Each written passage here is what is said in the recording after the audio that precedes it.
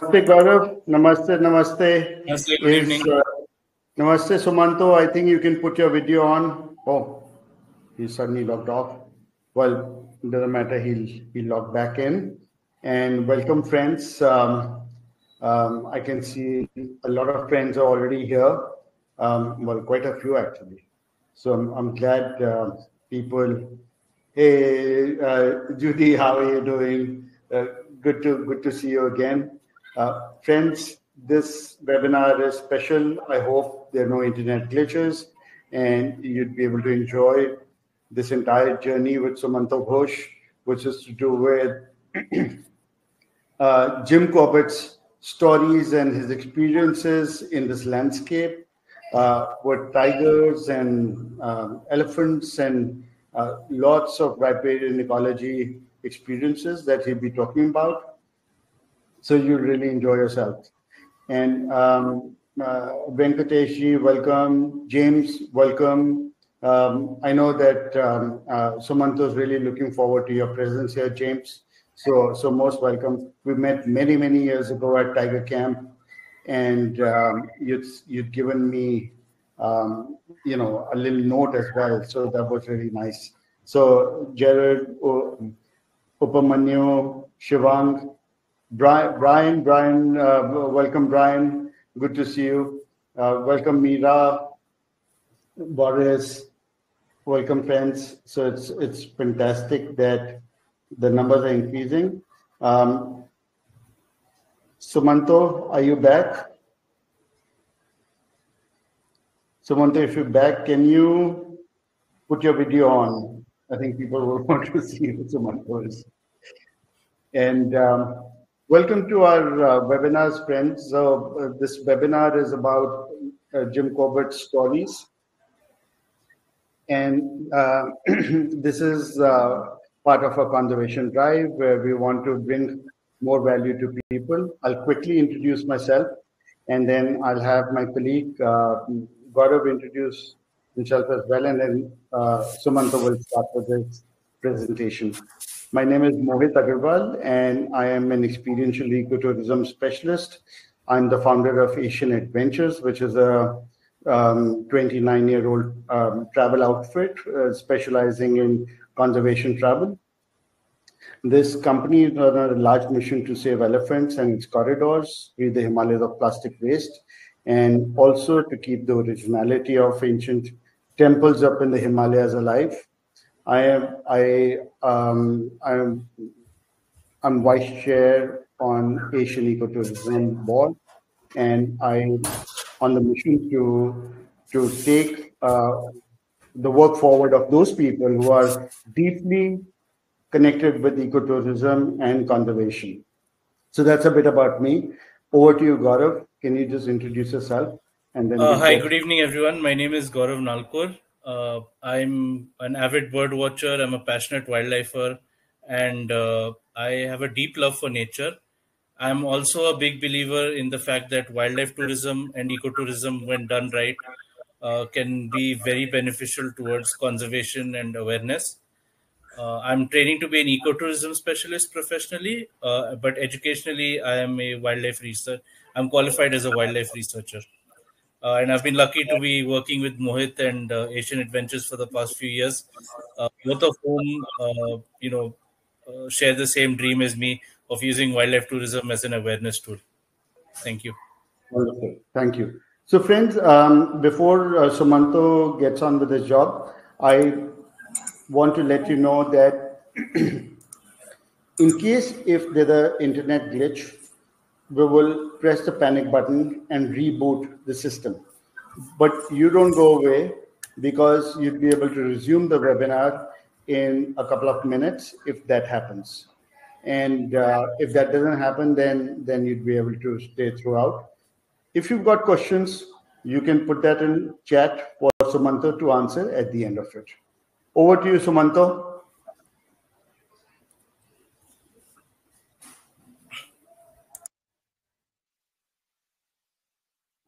Sumantha, are you there?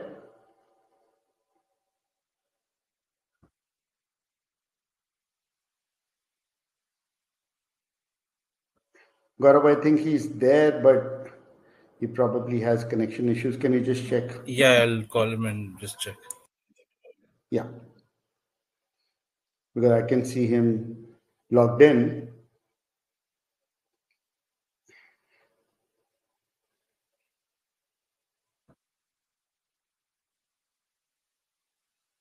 Friends, give us a minute or two. We're just trying to get him back in.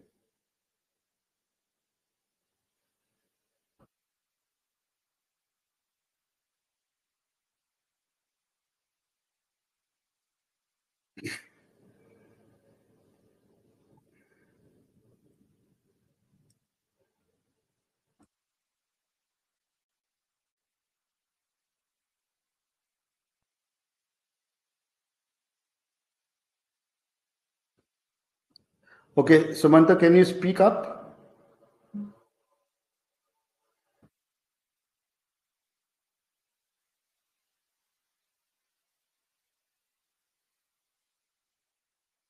Sumantha, can you speak up? I know you're there, but I think he's can you having speak? some connection issues. Oh,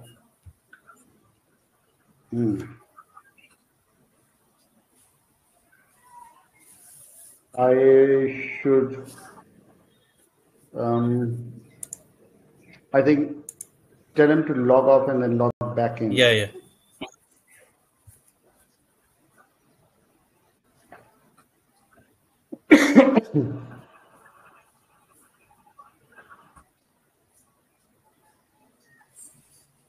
This is happening to a lot of people in these remote areas where we're trying to have them log in. As long as they're staying in the city, it's good. But the moment they are logging in from some remote area, um, it's just getting to be more difficult.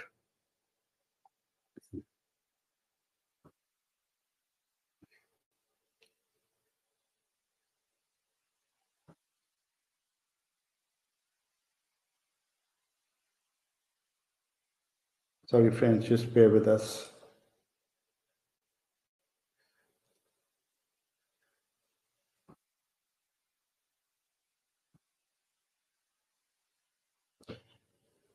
Got have any luck? To log out and log back in. Okay. So it seems he's logged out. I'm just waiting for him to log back in now. Okay. Okay. Let's give him. And if he's got issues on his computer, he can also log in from his phone, and I can run the slideshow for him.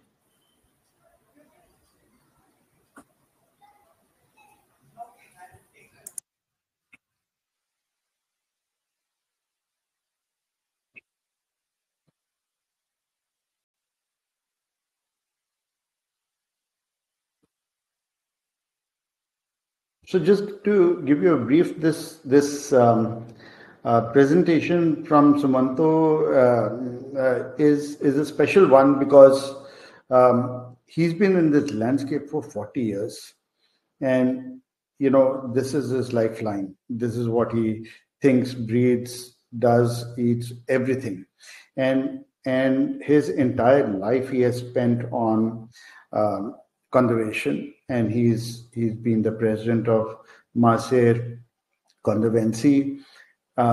He's spearheaded vulture conservation in his area, and he's got this beautiful lodge called One Ghat, which is a standalone place. And he's been looking at grassland management and the elephant movement and various other things that he's been doing it with the communities there. So the kind of work that he's put in is absolutely jaw dropping. This is you were going to get a glimpse. You're going to get a glimpse of what Corbett's stories are and how he's going to relate to his own experiences as he goes along. And I just hope that this webinar is not full of glitches. I'm just asking you to wait a bit longer. And if there's a major problem, then it'll be a different story.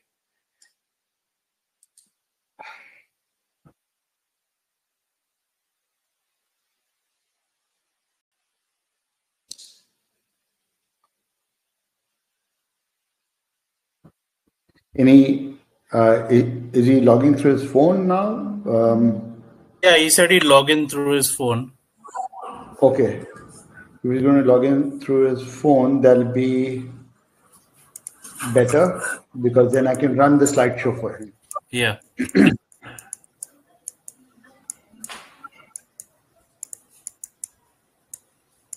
Thank you for your patience, friends. And I'm glad you're staying on. Most people don't have so much patience, but I'm happy that you're here.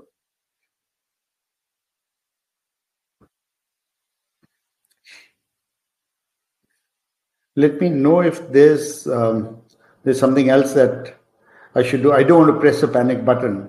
I mean, I can, and we'll all have to. The participants will have to stay, and we'll all have to log back in.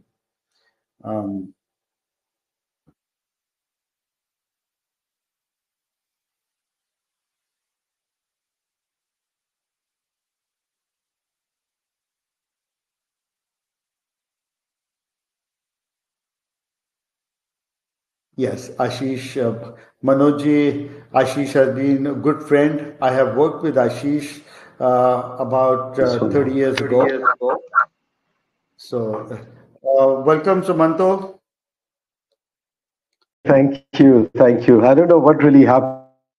Don't worry about it. So let's go ahead and introduce yourself. Tell me when you want the slideshow started, and I'll start it. Okay, great. Thank you, everyone. And yes, apologies about this. And I hope now it will be smooth. So we can get started. And my name is Sumantha Ghosh. I'm a naturalist based out of the Corbett landscape. I run an eco lodge here on the banks of the Ramganga River. And a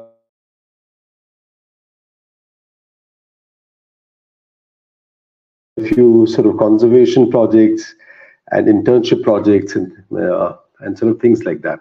So just wish to take you, the next some time that we have now, on just the journey that started from the banks of this beautiful river, and just share all that with you.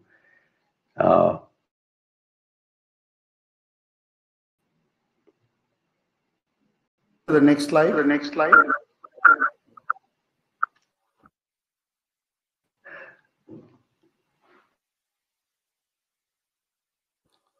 Sumantha, you want me to move ahead? Yeah. So can you hear me properly? Can you hear me well? Friends, if you can hear me well, please say yes in the chat.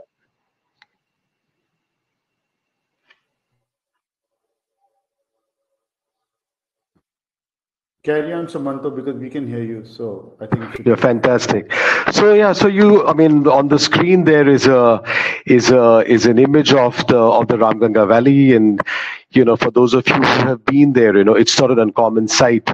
It's in terms of as a grandeur of any landscape, this probably is one of the finest in the Himalayan foothills. You can see a herd of elephants there going across the Ramganga River. And this is it's early morning picture. Yeah, we can go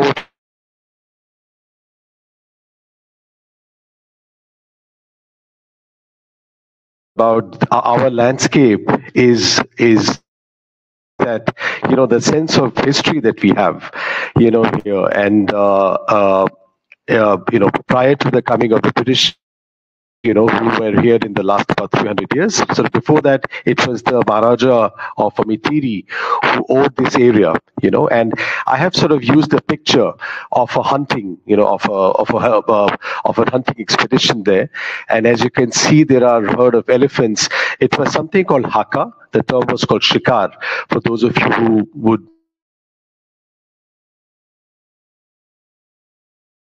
have been pushed by beaters, and you can see those elephants there, and and there would be sort of shooters on the other side. And so this type of very large scale hunting was something that we would sort of witness in this landscape 100 years back. Yeah, if we can just come to the next slide, please.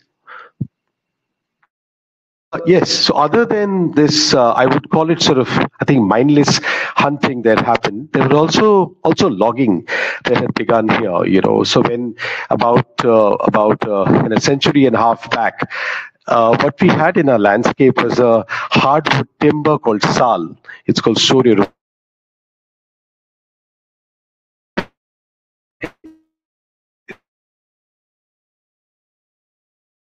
And you can see pictures from so extremely large scale so logging was happening. And when I talk about the Ramganga Valley, going into old records, archives, we had witnessed that that the most river valleys in our landscape were used to transport, which means that upstream areas there would be tree felling.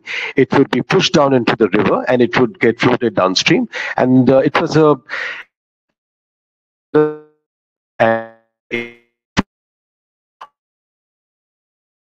large number of this hardwood had gone to. For your information, sal is a hardwood tree, and it's very robust and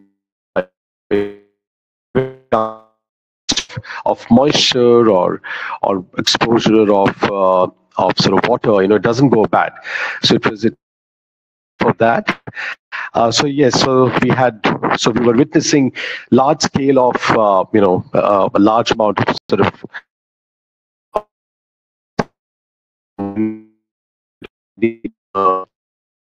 with hunting. Yeah, we can go to the next slide.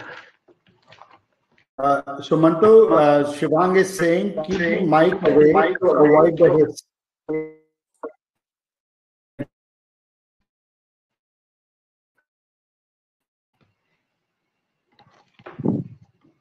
Great. So we can go over to the next slide, please.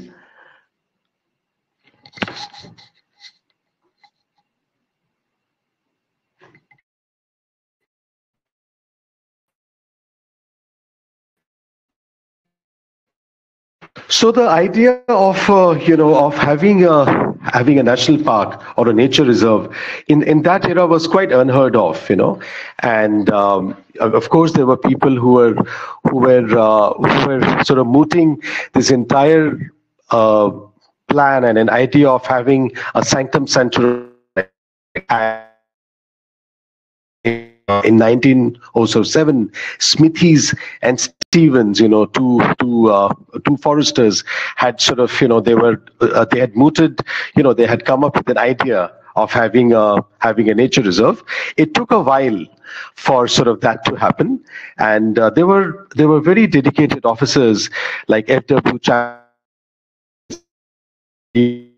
So these were people who were, sort of in a time when hunting was in fashion, and so these were people who had come up with the idea of having a nature reserve in our area. So am I still audible? Go on. Yes, no problem. Go on. Able to see the slide now for some reason. And we can sort of move over to the next slide. Yeah. So Corbett.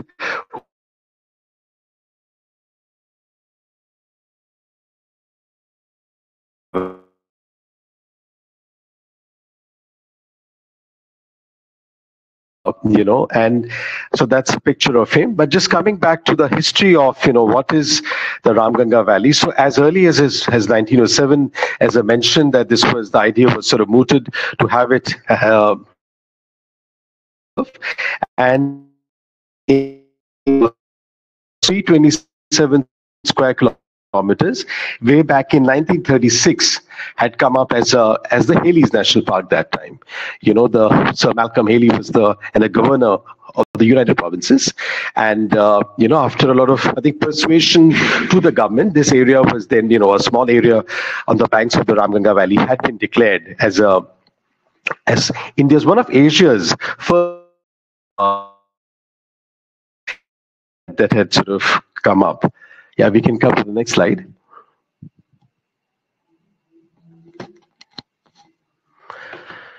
Right. So, and briefly, the park was known as the Ramganga National Park in 1952, and then eventually after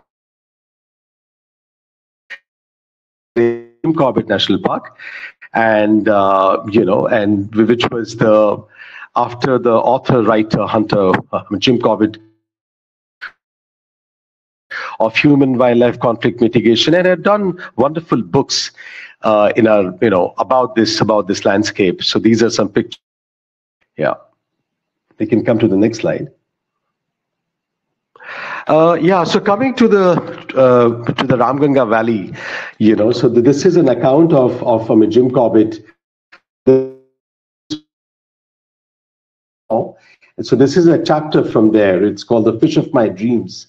And for those of you who have read the Manitas of Kamau and "The Fish of My Dreams," this is just from I've just sort of marked it.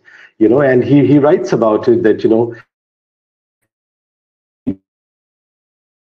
50 miles of its length through a beautifully wooded valley, well stocked with game and teeming with bird life. I had the curiosity to count the various kinds of animals and birds seen in one day. And by the evening of that day, my count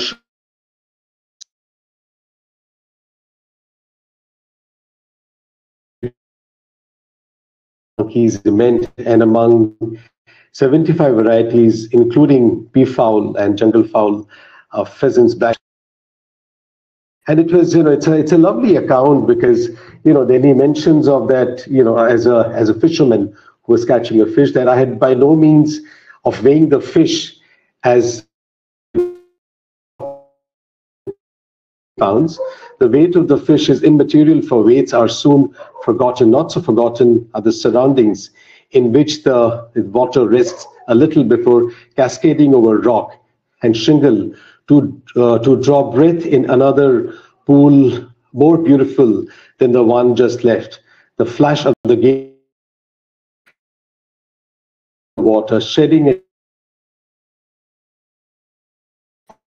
rises with the chirp of delight.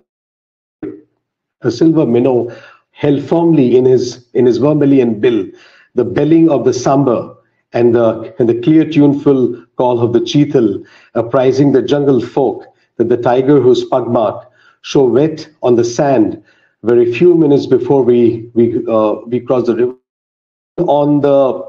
out in search of his dinner. These are things that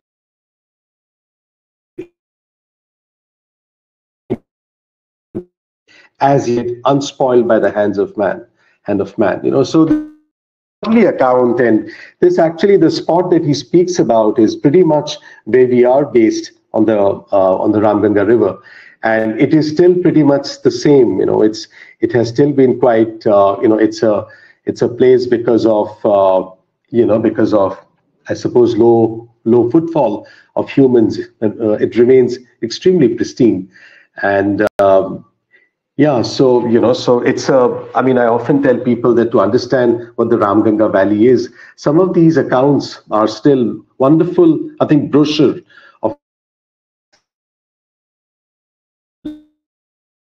not audible properly. I think there were some people who were saying that it's echoing or something. Is it okay now? You can just drop it. Yeah, you carry on, Sumantha, because okay. The connection is erratic. We can't get any better. Okay, fine. So we can come to the next slide, please. Right. So then, just talking about the Ramganga Valley, it's an extremely rich. We have. There are about 500 species of birds which are reported in this area, and come to the next slide, please. Which makes it perhaps all of India, and a mind-boggling 50 species of birds of prey are there in the river valley, in the Ramganga River Valley, indicating a very rich bird life. And 50 species perhaps makes it one of the river valley in Asia. Yes, we can come to the next slide, please.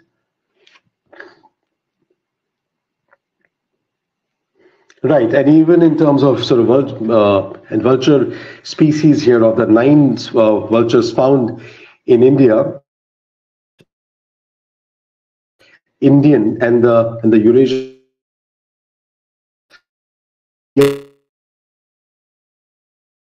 for to see scavengers like like all vultures, and of course we have had a massive decline in species like the the and the white-backed, the Indian white-backed, and the gyps bengalensis.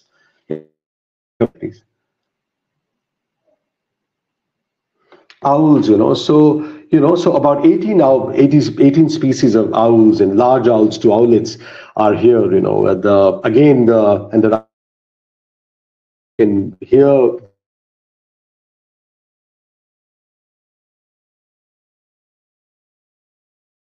it's a brilliant spot for the for owl species. Yeah, come to. Right. So and about we have the great hornbill, very,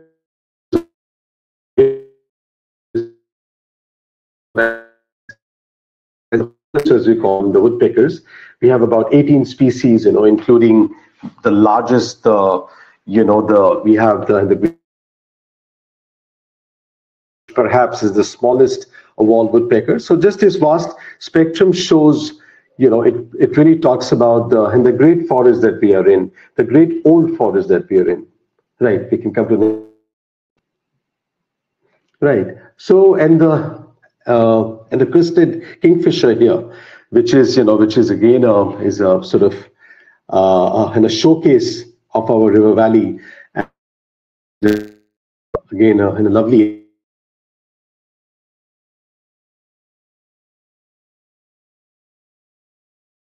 In a very healthy shape, and yeah, so we got another 5 species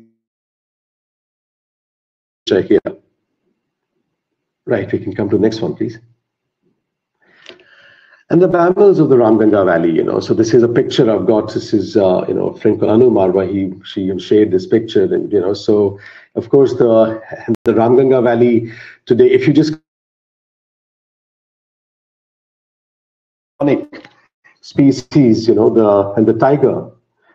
If you come to the next slide, please. Yeah, so so we have our landscape boasts of the highest tiger numbers anywhere, perhaps in the world. With over 260 tigers. I mean, this is the largest concentration of tigers anywhere, and the finest habitat of the Bengal tiger anywhere in the world today. And it has a decent increase in tiger population in the last 1 decade everywhere, even where protected forest or the Ramganga Forest Division, even that has the highest tiger density for any non-protected area. So that conservation success has happened here, and it is to be witnessed, and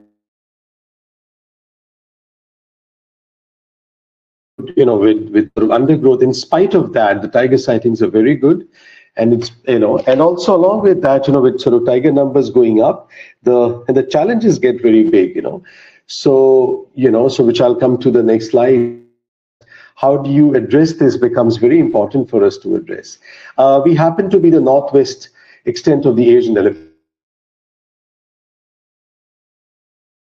and including from the Corbett landscape to the adjoining Rajaji on the northwest. I mean, we have a few thousand elephants in our landscape, and the numbers are increasing. And in spite of the high numbers, the conflict that we have with elephants is quite sort of minimal in other landscapes. And yes, it is again in the Ramganga Valley. So most of the pictures, as you can see, are from the grasslands which are there in the Ramganga Valley. And if you look at for those of you who've been to the Dikala and the grassland or will be coming, it's a massive 100 square kilometer of grasslands. And I often use a term that especially when you come in the spring months, it becomes it's like a larger than life sort of vistas, where a giant like the elephant is dwarfed by this beautiful sort of landscape all around. And so these are, elephants, as we know, are brilliant indicators of the ecosystem and of the forest. And it's a matter of great pride that we have such a good population here. Yeah, we can come to the next slide, please. And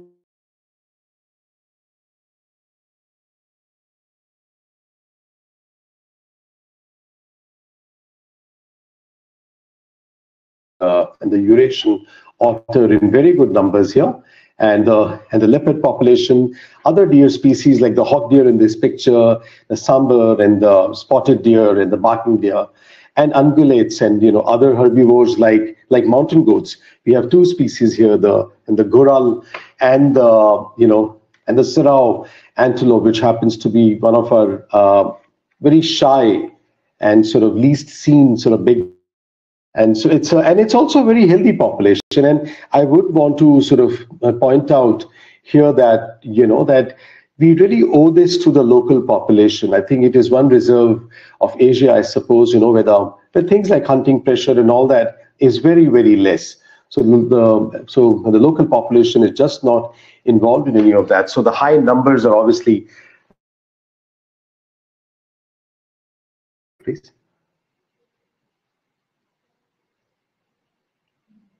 Yes, and so if you take the Ramganga, and if you look at, for culturally speaking, the river Ganges, and I often say that if there was the most wildlife rich, the most life rich river that drains into the Ganga, the Ganges, is the Ramganga. And this is a picture from the round glass sustain. It was taken by a very dear friend called Ditiman Mukherjee. It's an underwater picture. It's a very candid picture as well, and you can see large.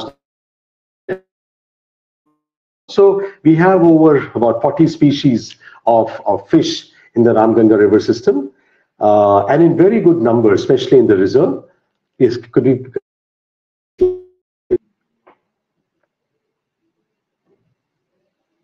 This is the video if you like. Yeah, we can just run it for a few seconds if you want. This was a.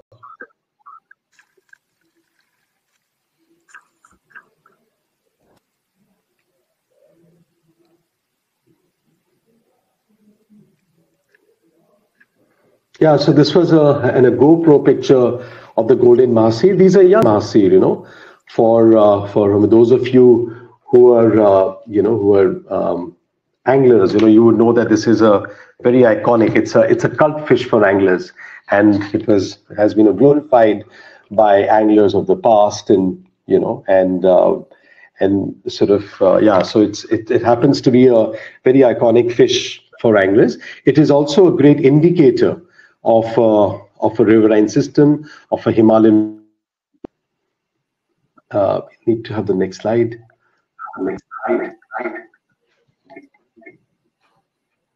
Can you see it? Can you see no, it hasn't come in yet.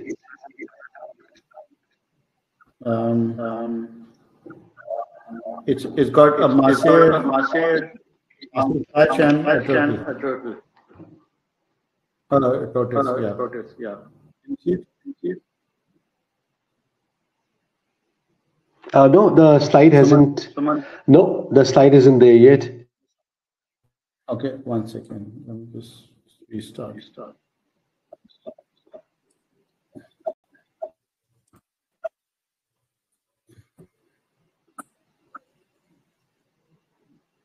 Friends, can you see it?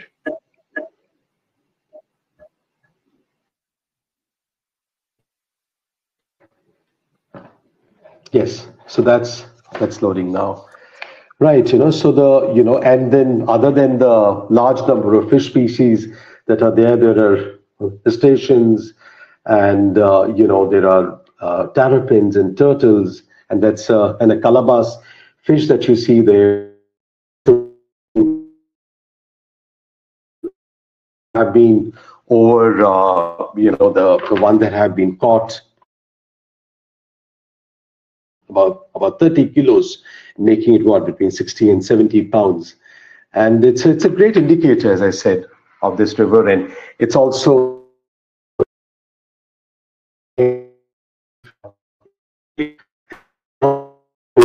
so it's a great pride for us to be having these species. Yeah, we can come to the next slide, please.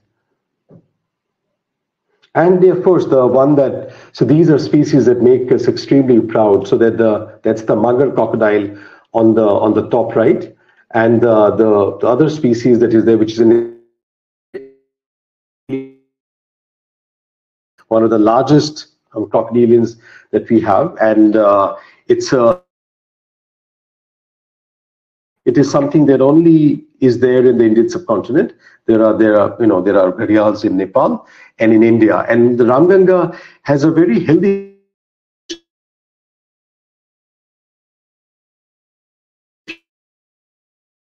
going inside the Tikala zone.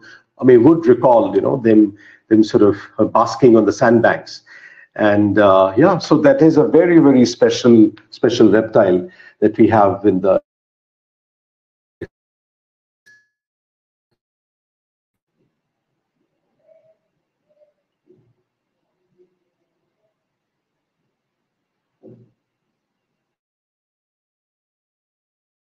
It's also very important that while we bask in all this, glory of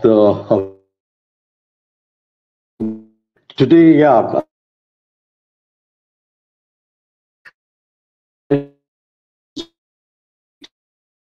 The fact that this is the oldest sort of protected river valley in Asia, as I mentioned, and for ages, since the 1930s, it has given immense joy to those who have visited. It has been a source of livelihood for thousands who have sort of lived around, or destruction, that usually is what happens before development. So so there is a road that is now coming up, from from upstream. This is in the buffer area. This is upstream of the reserve, a place called Marchula, and it's going to go off for about 40 kilometers, and it runs along the entire river, and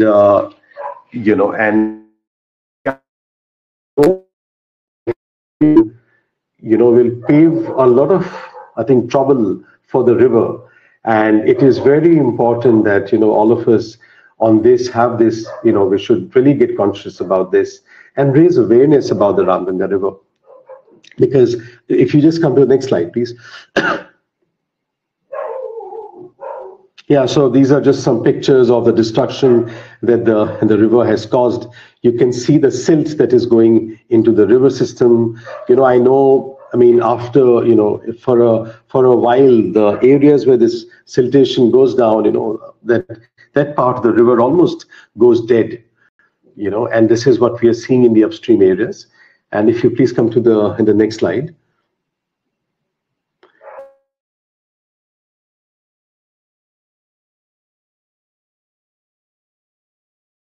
And I think it's very important for us to when we have, for those of us who appreciate nature and are in love with it, it is very important that, we also have to understand the threats to our ecosystem. And, you've seen those and the glorious images from this continues. It's a matter of time before all that sort of disappears. And yeah, if you just come to the next slide, please.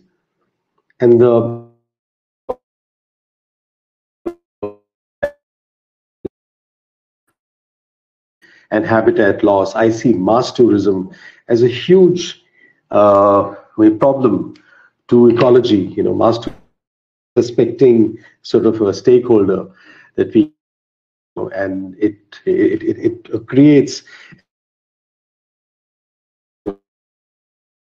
on our roads and and noise, and also the goes into the river system.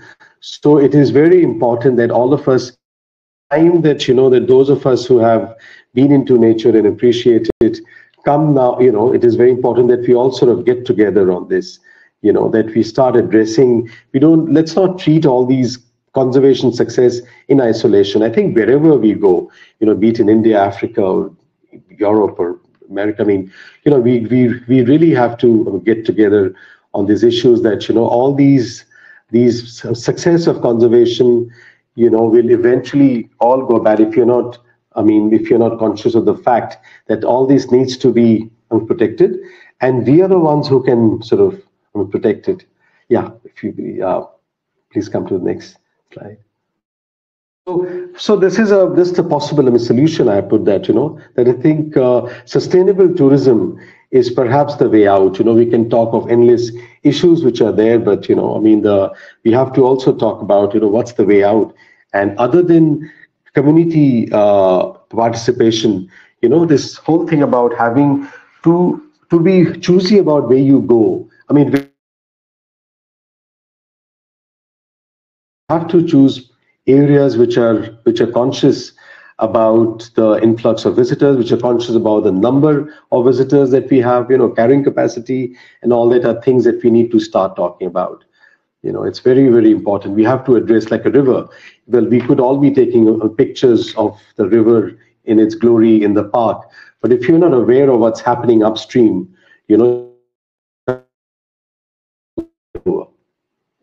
right, we can come to the next one. Yeah, so I also would want to thank, Anu Marwa, who's contributed, who's always very generous with their images, actually, and Nishit Gupta, and Christopher Mills, and Gerard David, and Downgrad Sustain, and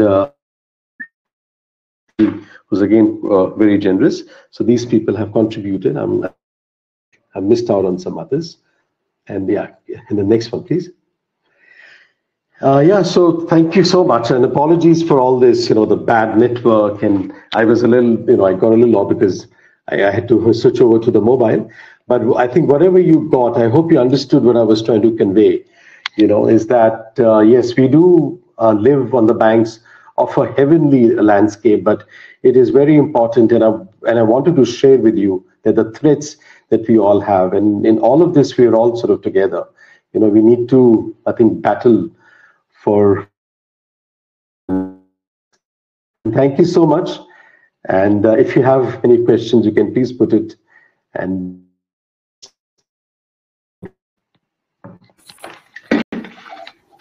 that was a wonderful presentation, Sumantha.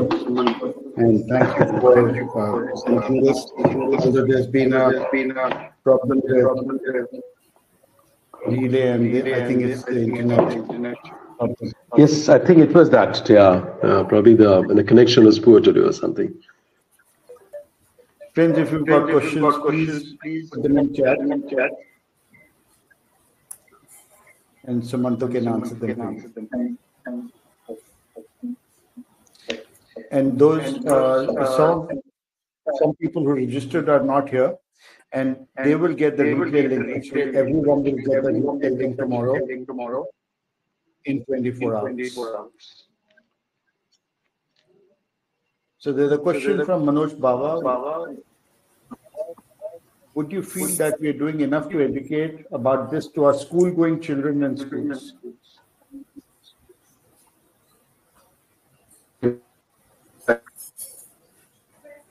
That surely is the hope we have, and sort of educate them, and also educate them in a way that is, where they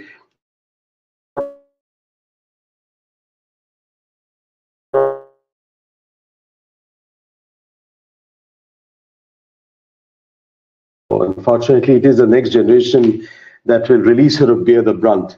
So absolutely. It goes without saying that children are very, very important, whether, and also other than just academics and, showing them how it is done in a boardroom, I would really request all of you out there, it's important to experience them, the early morning chirping of birds to that pond, give them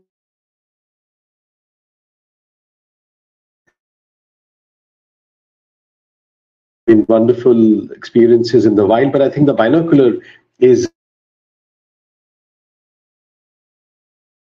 yeah, so it's so that's how. So other than academics, I suppose children need to these outdoors. They need to get back and take a dip in these beautiful rivers, and they need to be inquisitive about what they're hearing, keep asking questions, and yes, I mean it is very, very important. Absolutely.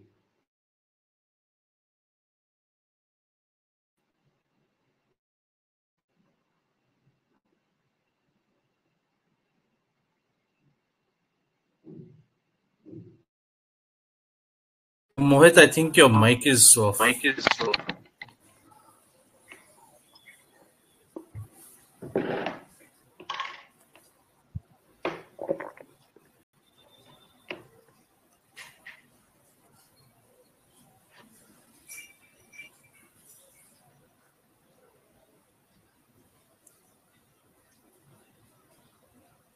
It's a question from Nazim, and and thank you for painting such a beautiful, vivid picture of the landscape. Question.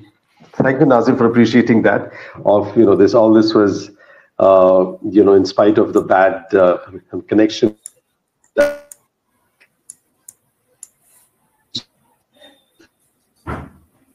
It's very important, to get together. We all need to sort of gang up. There is it's almost like we keep witnessing battles. So there is a battle and a force that is out to destroy our wilderness. And it's not just because these are places for a holiday. I mean, without these trees and these rivers, we know we cannot live. And look at the condition of some of the rivers that we see now. So it is for our own survival. It is very important that we sort of get together. We need to support those standalone warriors or people and organizations, who are doing something on ground, and who are doing something on ground zero.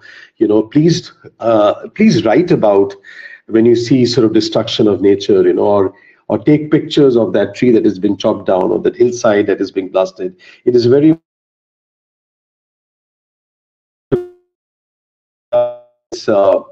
it's not going to be easy, and it's all worth it.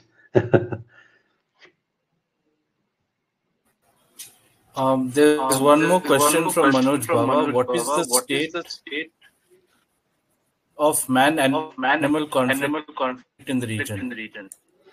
Yeah, hello, Manoj. Yeah, that's a very good question. So as you're aware that Uttarakhand, when you look at the landscape, all are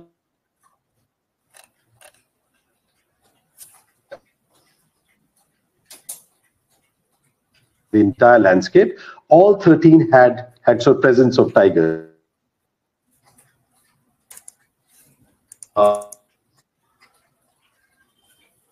Tigers, which are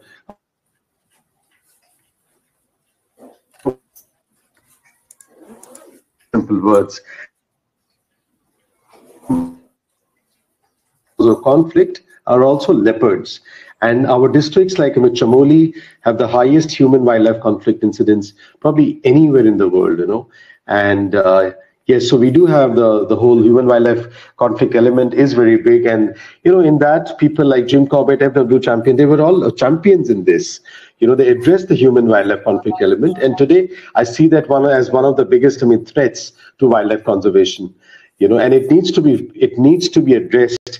It needs to be, if you go to any landscape, and if the local population has been attacked by a tiger, or because in most cases it's a local population, it is very bad.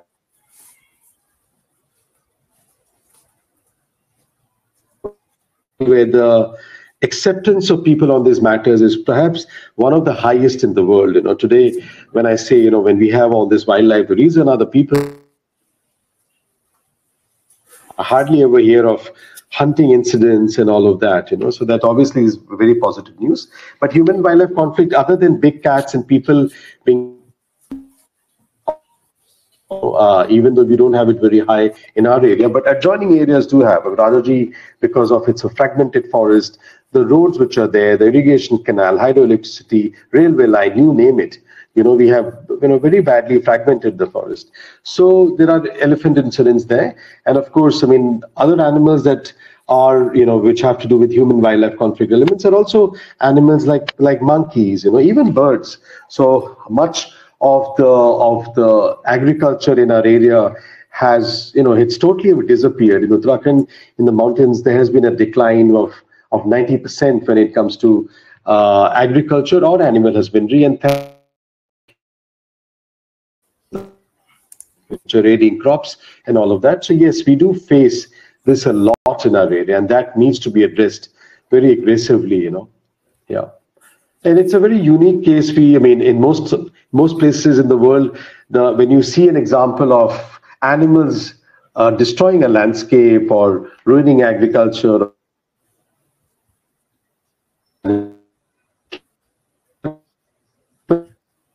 they have sort of migrated elsewhere. So it's a very unique example, and it's a very so we owe it to our people, and so.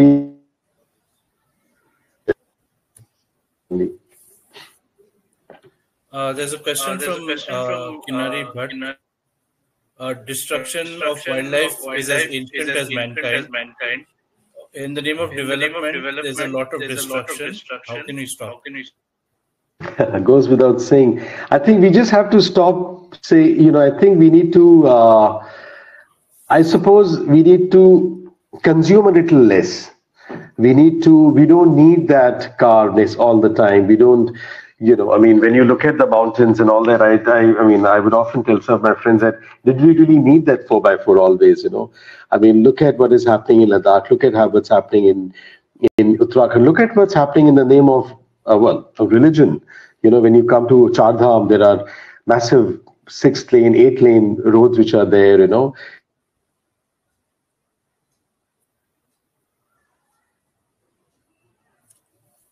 important that we need to now step back a bit from what we need.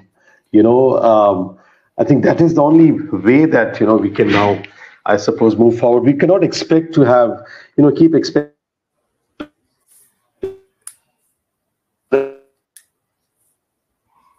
a price. Is a price for all of this. No, definitely.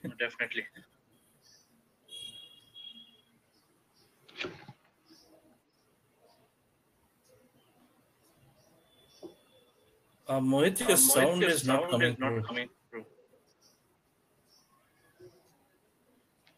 No, still inaudible. Achha.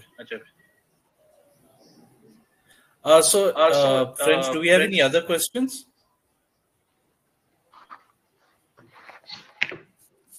I think, Sumantha, if you can leave your email in the chat, then if people have more questions, they can get in touch with you directly. Okay, sure.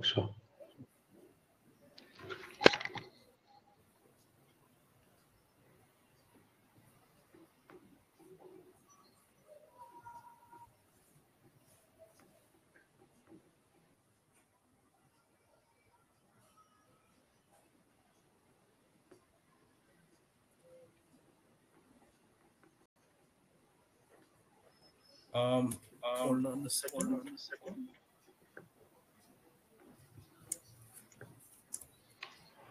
Yeah, I've shared 2 email addresses, and one is oneguard@gmail.com, and the second one is info@oneguard.com.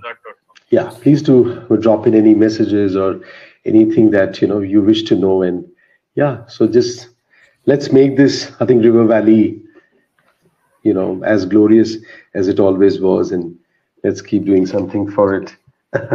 Thank you so much. Okay, there's one question that's come in. What is the insect and spider diversity like? The insect and spider is good. It's spiders, scorpions, and sort of what have you, butterflies. Yes, it is very good. I think and a good time to see all that is perhaps this month.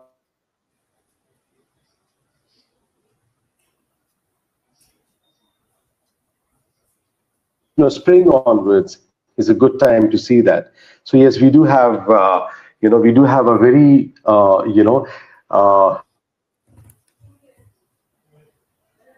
example, the most common that we see here is a giant wood spider. So when you come into these sal forests, they are large, spiders that are, you can see there the cobweb, that across trees. I mean, you could have a tree across the road and I have seen like small birds, like a white eye or something, sometimes being stuck up in these in the cobs. So yeah, so it's a good place to see all that. Perhaps not as high as one would have in Northeast or something, or in the Western Ghats, but yeah, but nonetheless, it's very rich.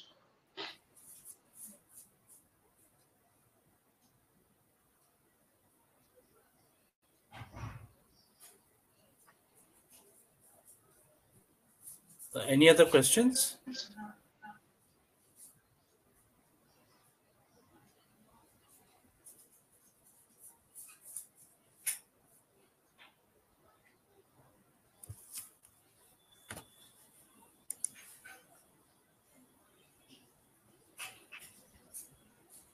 So if there are no other questions, I think we can end today's event. So thank you everyone for coming. Thank you all for your patience. Sorry for the inconveniences caused, but I hope you enjoyed the webinar. Looking forward to have you on our next one. And if you have any more questions, or if you want to find out more about OneGuard, you can always email Sumantha directly, and I'm sure he'll be happy to answer any questions. Right. Thank you, everyone. Thank you. Good night. Bye.